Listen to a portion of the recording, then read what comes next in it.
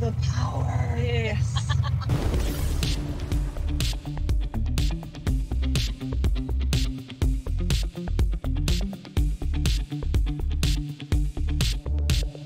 I feel like my level of sexiness just went up. It does have that effect. There we go. Oh, the power. Yes. Nice 12-cylinder, which you're not going to see many more of those cars around anymore. No. This is my first ride in a 12. Yeah? Absolutely. And there's no power steering. Okay, right.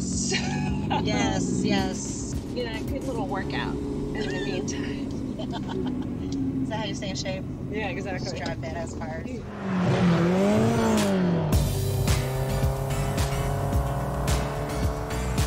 What do you love about driving this car? I just love these old cars because I can do, what are we doing, like 30? Yeah. But it's still so engaging. Yeah, it is. And right. there's just something about bonding with your car. You know? So What's her name? this is Big Bird Ah. because we got another yellow Ferrari, which we're going to call Little Bird. I don't know, super cheesy. But I definitely feel like with these newer cars, we are stepping away from the thrill of the ride. you know, Aventadors, Huracans, new Ferraris, they're great. They're amazing feats of technology. But you're losing so much of the engagement. You know, talking about how a lot of people don't know how to drive stick shift. Oh man, these isn't days. that crazy? So you're missing out on getting to know your car Yeah. and getting to, you know how to drive Sure. properly. Like this car has no power steering. It's a pain, but I wouldn't trade it for anything because it's an experience and it brings a smile to your face and you don't have to be driving crazy. Brian was saying earlier you took an F40 cross country and I did many years ago. We had restored the car and took it on a rally from New York to LA in 5 days. By yourself? No, I was with friends. With friends? Yeah. And you were driving by Yes, yourself? okay. Yeah.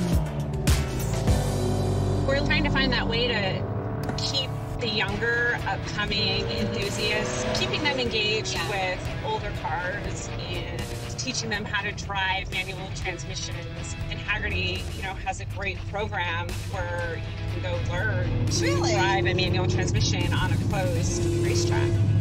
They're trying to keep that culture alive, which I think is important. And just engaging younger people, about working on cars and the restoration process, because we don't want to lose all these older generations that are unfortunately dying and just losing their knowledge. And how do we keep that part of this car culture alive and well? Yeah. And we just need more people to learn. Was your dad a car guy? No. Was your mom a car girl? No. I grew up on a ranch in Colorado. Wow. So I'm not sure exactly Where it came from. But like I said, I was just always, when we would go somewhere, I want to buy a Hot Wheels car. I didn't really care about Cars and Coffee Exposed, presented by Urable, the #1 rated app for automotive detailers. If you want the best customer experience from your detailer, make sure they're powered by Urable. Subscribe now and never miss an episode of Cars and Coffee Exposed.